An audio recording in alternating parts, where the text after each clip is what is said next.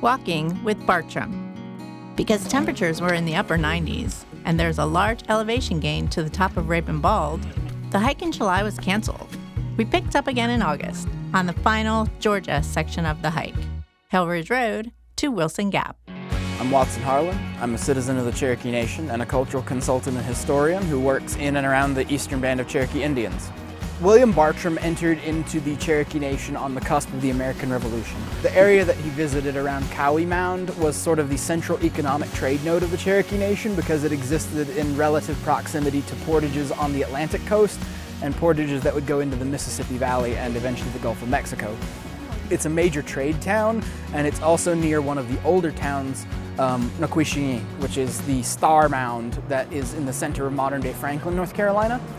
These mound towns and townhouses existed as means of trade and common meeting grounds for people within the Cherokee Nation, and also acted as places that could host foreign delegations and delegations from other nations, among which Bartram was considered to be one.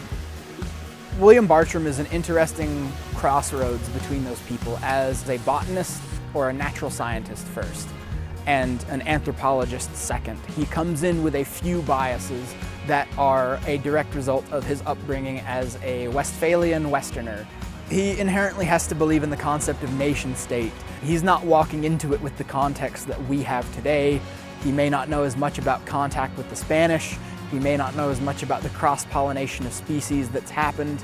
He wouldn't have the genetic demarcators to know about our complex international trade. But what he does come into contact with is sort of a microcosm of the type of forestry that we practice and the type of agriculture that was practiced. I continued several miles, pursuing my serpentine path, through and over the meadows and green fields, profusely productive of flowers and fragrant strawberries, their rich juice dyeing my horse's feet and ankles.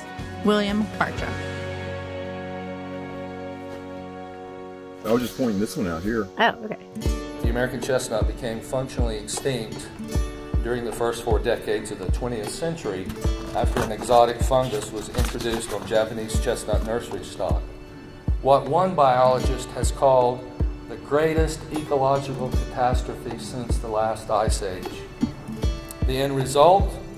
The loss of an estimated 5 billion chestnut trees and 2 billion tons of biomass across more than 320 million acres of forest. In the 21st century, it is perhaps ironic that the Chinese chestnut provides one of the best hopes of returning the American chestnut to the eastern deciduous forest, as breeding programs that cross the 2 species have produced trees with significant levels of blight resistance. As the various restoration efforts move forward, none of them can be too prudent or vigilant. But who knows, maybe trees just like this will again inhabit the eastern deciduous forest. Perhaps not in my lifetime, but maybe our children's lifetime or our grandchildren's lifetime. Hi, I'm Marina Buckner. I've been foraging for about 5 or 6 years. I'm certified in about 22 different species of edible fungi and in 7 states.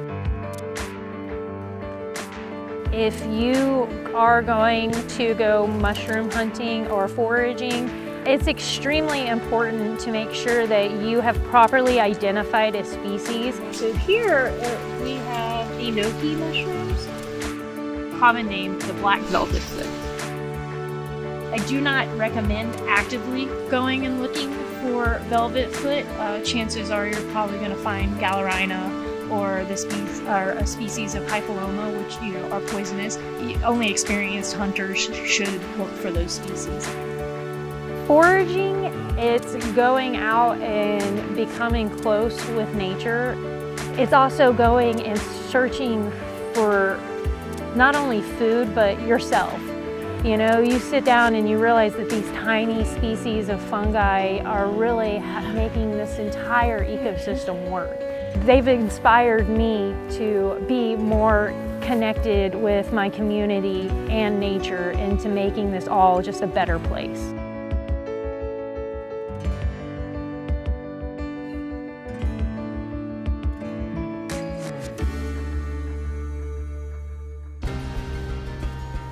William Bartram gives us a sort of peek into the sunset of a period and the beginning of the next period of the Cherokee Nation.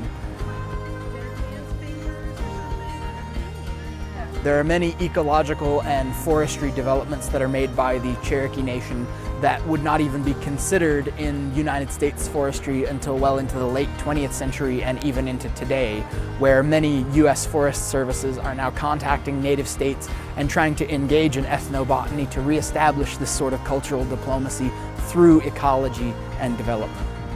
The Cherokee Nation, at its core, in its traditional values, hinges upon obligation to one another. Obligation to the place that you live, the people that you're around, the family that have raised you, and to the greater society that you live in. And so your predominant obligation is to leave the place that you live in a better place than when you found it.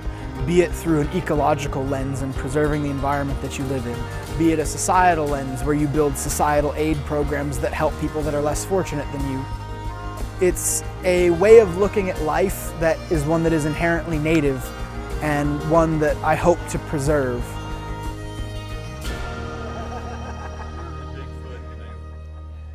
Join us next time for the 6th section of our hike, Hale Ridge Road to Jones Gap. This section brings us into North Carolina. Connect with us on YouTube and Facebook. If you enjoyed this, click the thumbs up and follow us to see the next episode.